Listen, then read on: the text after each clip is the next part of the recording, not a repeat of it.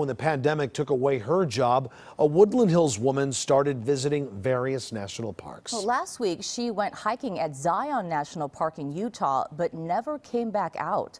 KCAL 9's Leslie Muddy spoke with the woman's daughter about the search effort now underway. I know she would not give up on me, so I refuse to give up on her. Kaylee Chambers will do anything she can to find her mother. Tonight we spoke to Chambers as she drove to Zion National Park in Utah, where her mother, Holly Courtier, was last seen hiking several days ago. But tonight Chambers says time is running out to find the beloved 38-year-old. But as of right now, my knowledge is that tomorrow is their last day, as far as I know, because no new information has arose. So if just one person can call in a single tip, it would extend the days that the rangers are allowed to go look for her. According to a park spokeswoman, Courtier, who is from Woodland Hills, was last seen on October 6th around 1:30 near the Kayenta Trail heading towards Emerald Pools.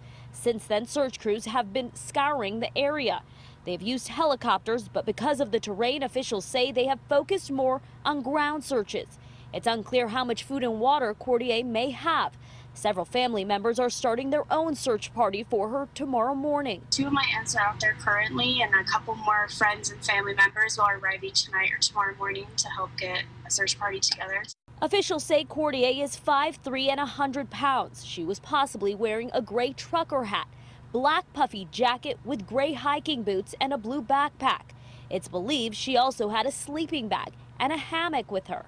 Chambers says she had just celebrated her birthday at Zion with her mother a few weeks ago.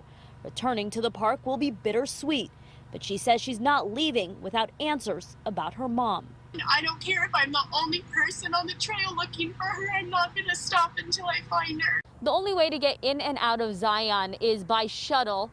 Right now, we know that security cameras have not caught Courtier leaving the park. Park rangers and her family are asking anyone who may have visited the park recently or has any information to contact park officials immediately. Reporting in Sherman Oaks, Leslie Marin, KCAL 9 News.